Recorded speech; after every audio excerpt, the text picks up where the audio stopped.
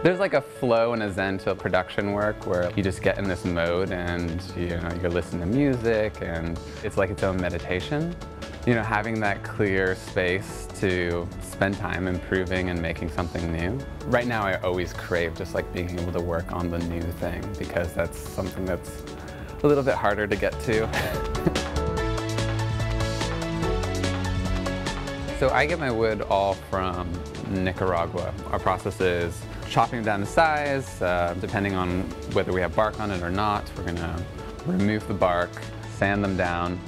Some of them have rough handles, some have smooth handles. Essentially it's just sanding, notching, cutting, and then taping and masking and airbrushing.